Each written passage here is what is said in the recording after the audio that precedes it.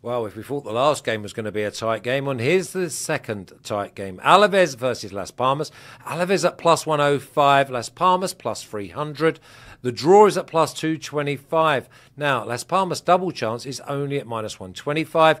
Oaks, I'm not sure here because over 2 goals is at minus 115. So it's almost like a coin flip. Are we going to get over 2, under 2, or exactly 2?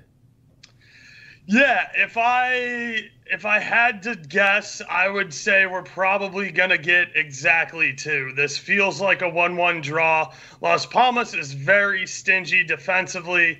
Alaves, as we've talked about a lot, they're not very good. And listen, if I had to pick a side, I'd probably back Las Palmas on the road here. They seem like they're playing the better football. They definitely can defend better. I have faith in their ability to keep a clean sheet, whereas Alaves, I just don't love a lot of what they got going on this season. Are you not thinking that the way with Alaves, it's like they start 0-0, they then edge into games, and if they're going to win, they're going to win it late. And the thing is with Las Palmas is that they're athletic, and they're thinking that the best form of defence is offence. And I'm thinking, well, if Alaves sit back and then Las Palmas are on the attack, then Alaves are not going to be getting many goal-scoring opportunities, and Las Palmas don't score many goals. So that's probably why we've got the 2. What do you make of these two? I know that, again, it's an ugly sister. Klaus, are these two going to two wrongs going to make a right, and we're going to end up with another either 0-0 or 1-1 draw? Well, I stayed away from this one as well. But here's the thing. I was listening very carefully. While I was listening, I was looking at the stats as well, just to confirm that I was in the right theory. And here's the thing. Las Palmas, since that loss against Real Madrid, and even before that, because they managed to beat Granada right before that, but then they beat Celta, they beat Villarreal, they lost 1-0 against Rayo, who it's a pretty attractive team when it comes to a style. They beat Almeria, which is not something great. They beat Atletico Madrid 2-1. They tied against Osasuna, and they lost to Betis after, of course, last week they beat Getafe. So it's been a team that so far, listen, when we first started talking in La Liga, I thought this was going to be one of the teams to get relegated, just like Alaves. Alaves so far is sitting 13th. That's not that bad. And then Las Palmas sitting in the top 10. Listen, if they were to ask any of us, is Las Palmas going to be in the top 10 halfway through the season or a little earlier halfway through the season, none of us would have said yes.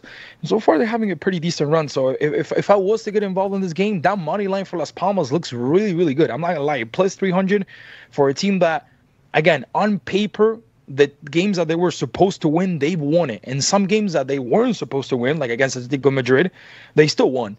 So why not put a little bit of faith in them? I mean, on the road, it's a team that doesn't score a lot, but they score. So I don't know. If you do want to get involved with it, I would follow, exactly what Oaks talked about, a team that hits the back of the net, not a lot, but if you focus on this game, yeah, I would go with Las Palmas personally. I wouldn't put a lot on Alaves, who just has such a hard time finding the back of the net.